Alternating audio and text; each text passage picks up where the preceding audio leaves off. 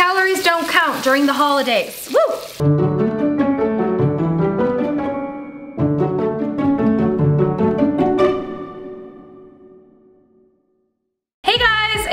And welcome back to Cheap Lazy Vegan and another video. Today is going to be part 3 of my Christmas/holiday recipes trilogy, if you will. Today is part 3, which means I already have 2 videos out of holiday recipes that are vegan, of course. I'm gonna link those down below, as well as my holiday recipes playlist from previous years and previous recipes, because I do have a few videos out at this point. For this year, this is the 3rd video.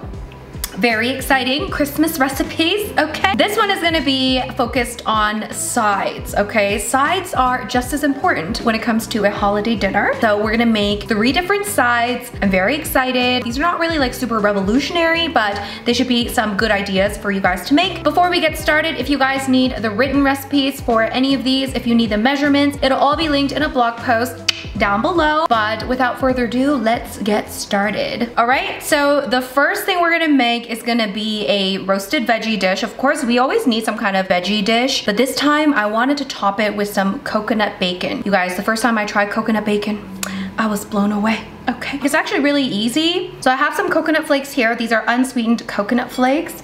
Ooh la la. We're now this into a mixing bowl, okay? By the way, we have the oven preheating at 350 degrees. So we're gonna add a bunch of like different seasonings to make this delicious. First, I have soy sauce, okay? I'm gonna actually add all the sauce ingredients into a separate bowl and mix that together first. So we're gonna add some soy sauce. Perfect. We also have some maple syrup, of course. And very important, we have liquid smoke, which is gonna give it that smokiness, okay? You can find this in like the barbecue sauce section. I remember I had such a hard time finding liquid smoke, but I found it and I'm happy. We're also going to add some vegetable oil, just like any vegetable oil.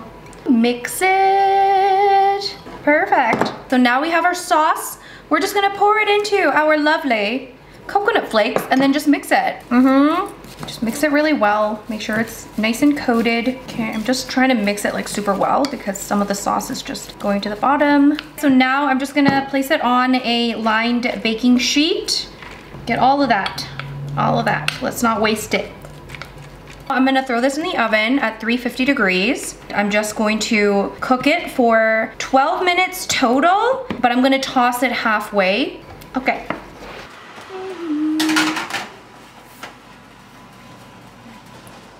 All right guys, so while we're waiting for the coconut bacon to cook, we can now make the green beans and broccoli. So I'm just gonna chop off the ends of the green beans, of course. Of course, they're already washed. Just chop the ends off. And then we're gonna chop some broccoli. I like to always also eat the stems because they're also very nutritious. So why not? So now we have the broccoli and green beans. Now let's go to our pan. I'm going to add a bit of oil. Ooh, it's a little hot. I'm gonna add minced garlic. I already have minced garlic because of my garlic hack. If you don't know my garlic hack, I'm gonna link my video down below. Oh, it is very hot. I feel like I should. This is gonna burn it. I'm just gonna throw it in there. Cooking the garlic with the residual heat of the oil. All right. Oh, smells so good. All right, now we're gonna just add in our veggies.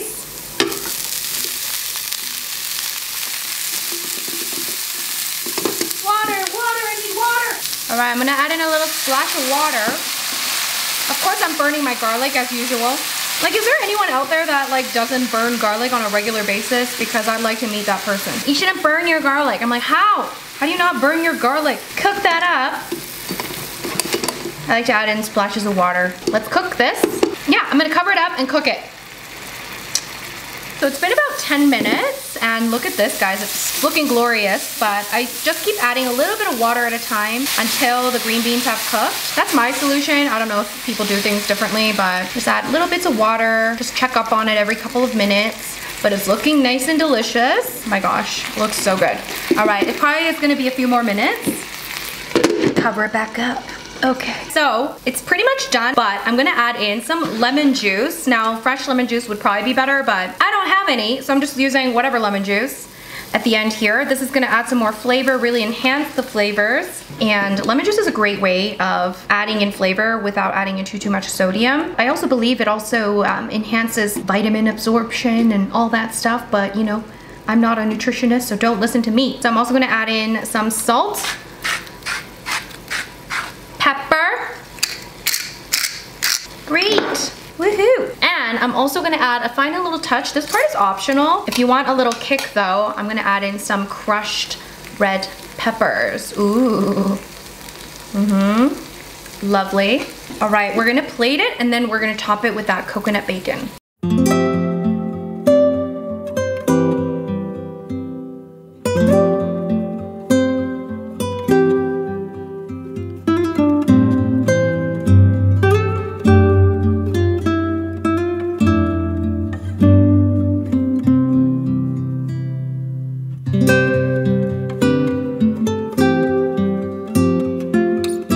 Taste test. Oh my god, doesn't it look so good? And I added like a whole bunch of that coconut bacon because it's really delicious. Let's just taste test. What a fun little side dish.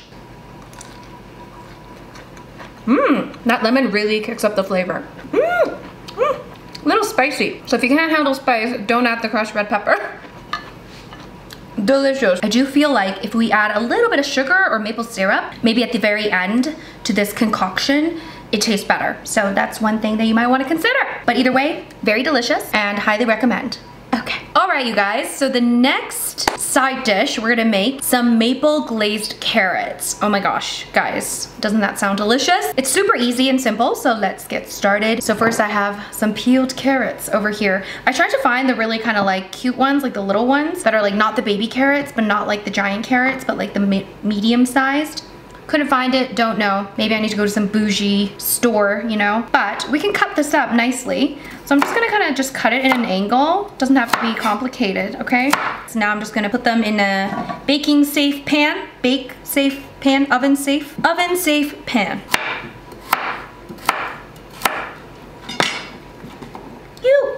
Now that we have our carrots nice and chopped, I'm actually just gonna add little dollops of vegan butter. You can actually mix it in if you want, but it's just gonna melt nicely anyways. And then I have here a little bit of light brown golden sugar, I think, or coconut sugar, brown sugar, you can use whichever one, and then maple syrup. We're gonna mix these two together. I mean, there's no way this isn't gonna be good, right? We're literally adding in vegan butter, tons of sugar, maple syrup. It's gonna be delicious. Very exciting.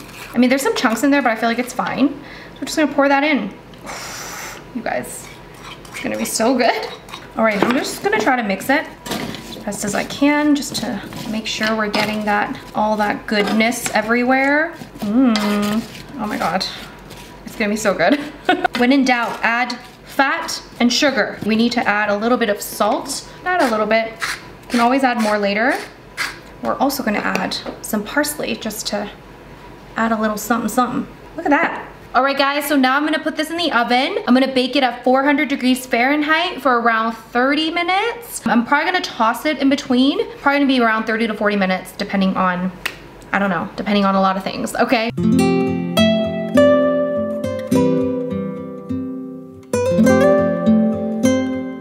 These are the carrots. Oh my God, they look so good. What I did was at the very end, once the carrots were almost done, I decided to broil it for like just like a few minutes just to get it nice and charred. You know, that charred look, you know? Some people call it burnt, but the fancy people call it charred, okay? At the end here, I'm gonna add a little bit more parsley. We're gonna add a little bit of parsley.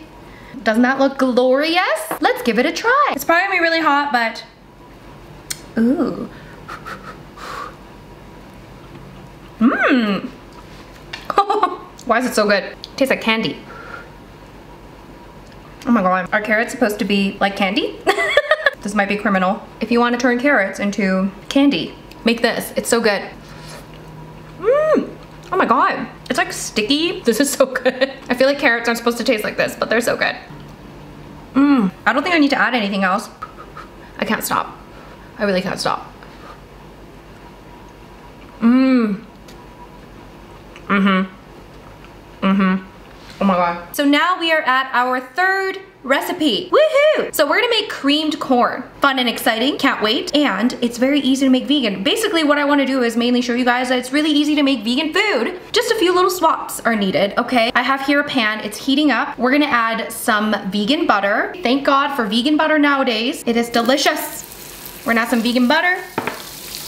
And then, ooh, look at that. As you can see, I'm being very generous with my butter because it's Christmas, okay? Calories don't count during the holidays. Woo! We're also gonna add in some diced onion. Initially, I wanted to make like vegan Korean cheesy corn, but I think I'll save that for another recipe because it's not as like holiday-ish. We're just gonna, oh my God, I'm just dropping onions everywhere. Fantastic. I discovered recently that I'm like, I mean, I kind of knew this already, but I'm like a really messy eater, but I'm also a really messy cook. Like everything is just everywhere whenever I cook. So we're just gonna cook this with the vegan butter just for a little bit, just until the onions start to soften a little. Ooh, lovely. Now we're gonna add in some flour. This is gonna create a nice little roux, make it nice and creamy. Next, we're gonna add in some salt, and then we're gonna cook this for a couple of minutes. Ooh, look at that, it already looks good. Now we're gonna add our corn. Now you can use canned corn, but frozen corn is like better because you get like a big bag of it. So I'm just gonna add some corn. Mix that. So traditionally, creamed corn calls for like heavy cream and stuff like that, obviously creamed corn. Obviously, we're not using cream, but guess what, guys? We have our own version of cream, which is full-fat coconut milk. Woohoo! Fun times. This is actually very much separated and thickened up. Ooh, ooh. I mean, should I just add the whole thing? YOLO. I'm just gonna add the whole can. I was gonna like measure it out, but YOLO. Did I not say calories don't count during the holiday season? We're just gonna let this melt. Might take a few moments. See, I'm telling you guys, every time I need my coconut milk to be separated, it's never separated, and every time I don't necessarily need it to be separated, it's always separated. Does this happen to anybody else? Mix it, let this come to a nice soft boil here. Well, while we're waiting for this to come to a boil, I'm gonna add a little bit of thyme. We're just gonna do a teaspoon for now. I don't want it to overpower too much. We're also gonna add sugar. Woohoo! Did I not say when in doubt, add fat and sugar? It's always a good idea. So I'm just gonna mix this, and then we're gonna allow this to come to a nice boil. All right, guys, the mixture was a bit thinner than I wanted. So what I did was I actually added in a little bit more flour. So all I did was just add a little bit of flour into a small bowl and then just add in a little bit of water and then just mixed it to make a paste. And then I added it in here. Otherwise it might get a little bit clumpy. So that thickened up the liquid a little bit. And I decided I'm gonna add a little bit more corn. Did I say a little bit? Take a shot every time I say a little bit, okay? So I'm gonna add in some more corn because I think we can get away with adding some more corn. Ooh, look at that, you guys. Oh my God. And let me just give this a little taste. It's so good. Nice and sweet, but also flavorful. Because I was like, do I need to add more flavor? But this just tastes good, like on its own like this. It's that vegan butter deliciousness. I mean, this looks so good. So I'm just gonna let this cook for a few minutes and then I think it's pretty much done. This one's super easy, you guys. Look at this. Oh my God, it looks so good. Like I'm dying. Look at that. Ooh. And I feel like it's gonna thicken up more once it cools down, but it's looking delicious. So simple. Oh my God. I feel like you can also make like corn chowder just using very similar method, but just obviously more liquid, less corn, maybe a few other ingredients. I mean, this looks so good. Ooh, look at that. Look at that, you guys. Oh my gosh, it looks so good. I'm very proud of myself.